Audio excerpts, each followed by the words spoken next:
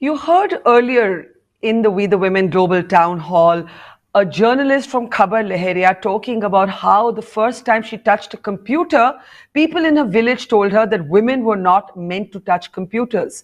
Later, you heard another young girl talk about how when she touches a mobile phone in her village, if it's a smartphone, girls and their homes are fined 25,000 rupees. That in some ways brings home the kind of gap when it comes to men, women, technology, technology and STEM. Now, the figures actually tell their own story. UNESCO tells us that women form less than a third of global STEM workers. 43% of women graduate in STEM subjects, but only 14% end up being employed as researchers. The numbers are rising, and we see only the headline stories, but there's still a long, long battle ahead. And to talk a little bit about her journey, let's place in the spotlight now our next guest today. Let's welcome Resham Sahi, who's the technology lead at Maersk, one of our principal partners here at We the Women. And welcome, Resham. And again, we're running a bit late, so I'm apologizing to everybody because I know how valuable and your time is and how busy all of you are. Tell us a little bit about yourself. How did you decide to get into the world of tech? And when you did, how old were you? I think it's firstly, thank you, Barkha, for doing this town hall, and of course, feel privileged to be invited here today. I think the reason I say that it's a privilege is a lot of our stories need to be heard and to be told. So the perception and this, what you just talked about, right? Why are there so few women in technology? A lot of it is got to do with our is not having enough role models out there for us to look up to really inspire the next generation of women into areas like technology. But let me talk a little bit about my background and how I got in there. Yeah. So I come from a small town called Indore, which is in central India. It has the best food. I have to say it has the best food. And the cleanest city, so they have a lot Yes, going that there. too. That too. And I have been raised by a single mother. So, a lot of my growing up years were in Indore with my mom. And at that time, technology was also something which was evolving. So I wouldn't say it's the same today. I think we know and use a lot more technology today than when we did back then. But the important thing was at the time, the one thing that my mother always made me believe is to believe in myself. And there are lots and lots of stories, or there are lots and lots of experiences that I have had during my childhood or my growing up years, which really made me believe that I could do anything I wanted. So happened that I married my husband, and I got to California in the 90s, where I had so much exposure to technology and so many people I could talk to and understand and be inspired from. That technology seemed like the right thing for me and the right profession, and the rest is history.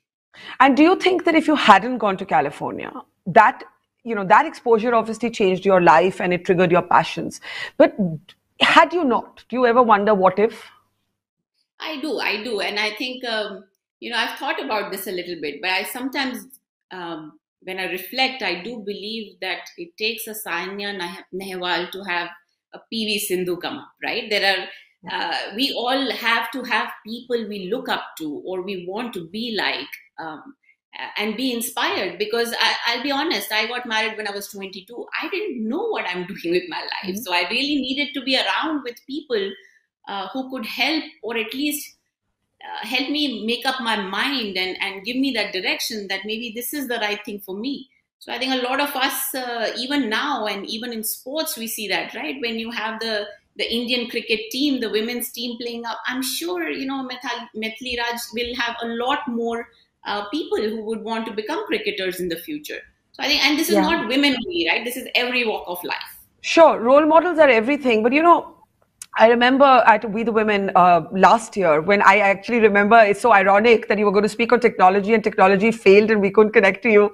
But Kiran Shaw made this very interesting point about how there are a number of women in India who graduate in STEM subjects, who are comfortable in the sort of science, math, engineering space, but it doesn't necessarily then translate to a job. And that's where, in a way, the gap is. The gap is not necessarily in enrolling for the education dimension. Why do you think that gap is there? I think it's again a very interesting question. I do have my own theory on it, and let me tell you what I think is happening now and how it has been different in the past. Corporations work today for two things. One, they work for profits, or they work for shareholders and outcomes and the billions of dollars that companies make. Two, they work for the betterment of the society.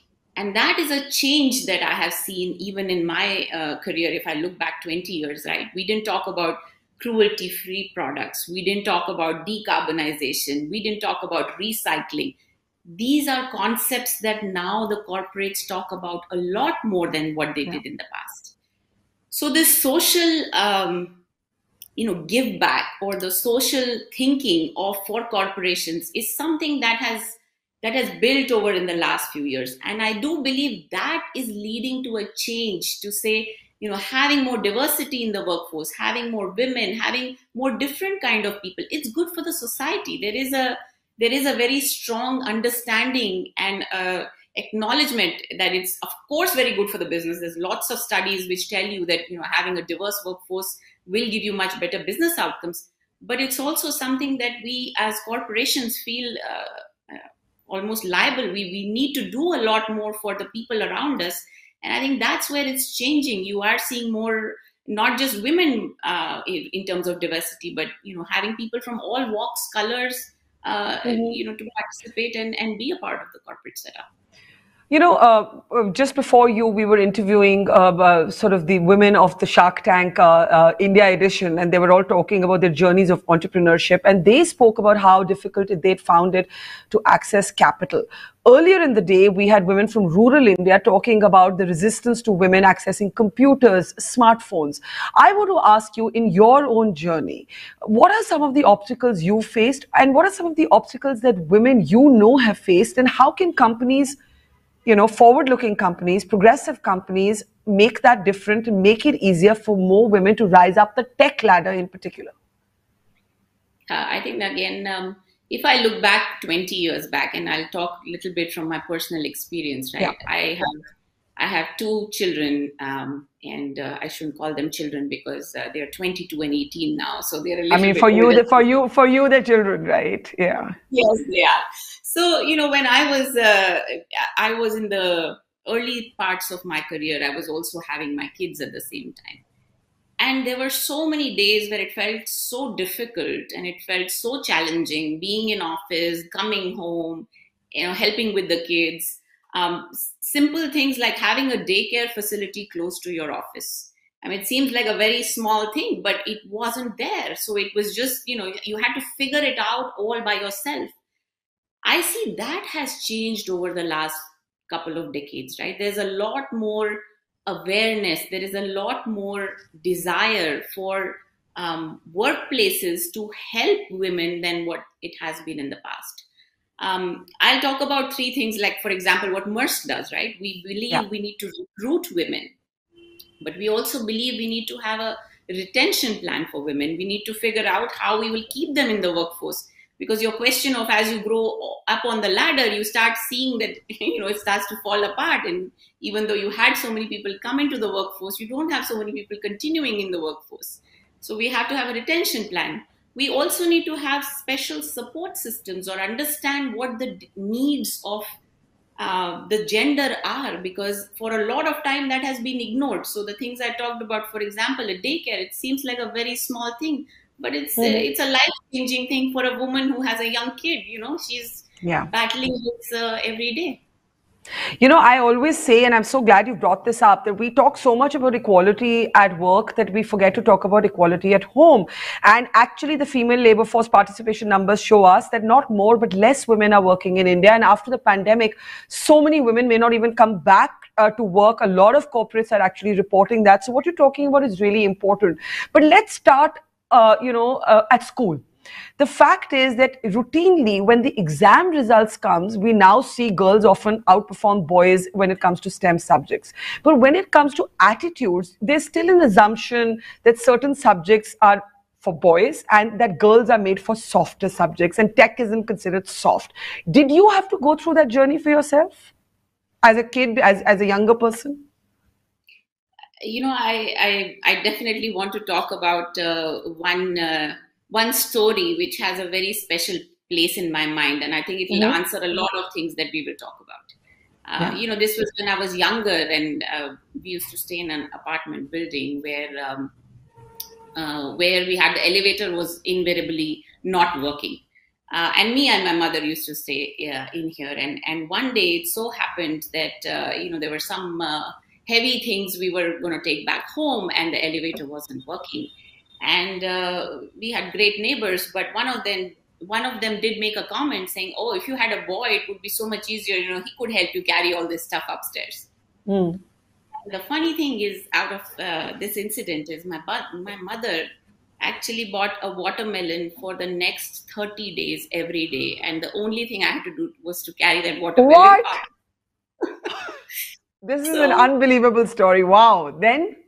you can ask my mother, and I asked her why she did that. And I think it was such a small thing in life, but it made me believe. At the 30th day, I was running with it. I it didn't matter to me, and it made me believe that it's a question that I need to find answers to myself. If I want to do something, there is always a way, and there are always choices to make. But when your um, mother made you do that, were you angry with her, or were you angry with her then and appreciate her later for toughening you up?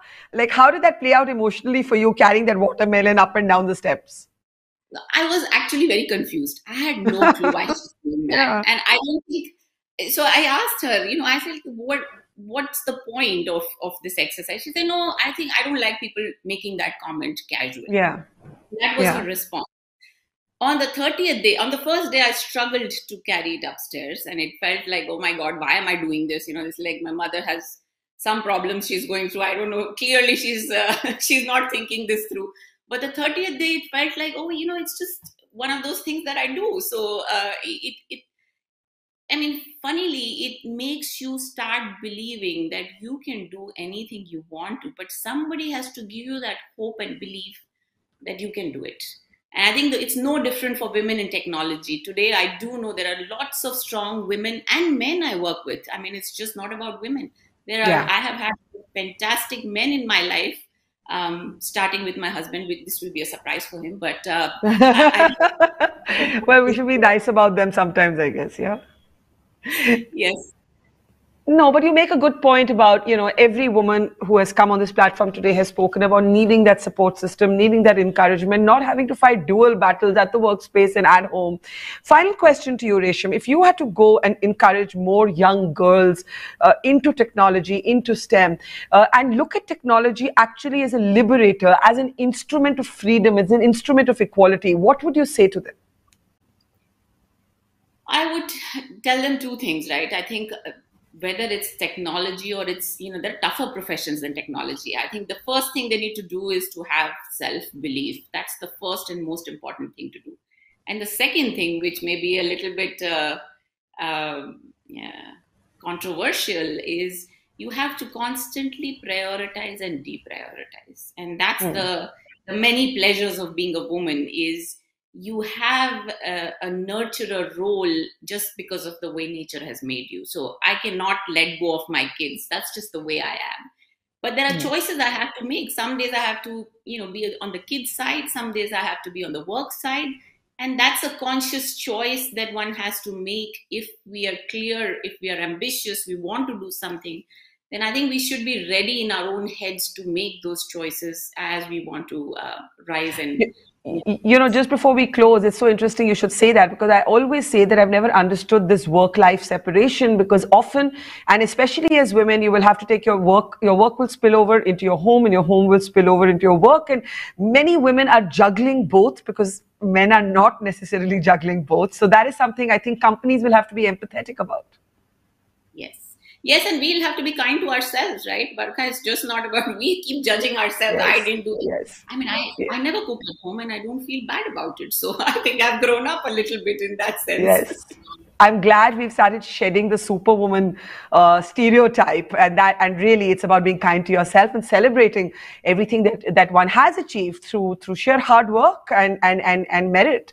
So thank you, Resham Sahi, technology lead at Maersk. It's been a pleasure having you in our spotlight today, and we hope to have you back very often as we keep talking to more and more women. Thank you so much. Thank you, Barkha. Thank you.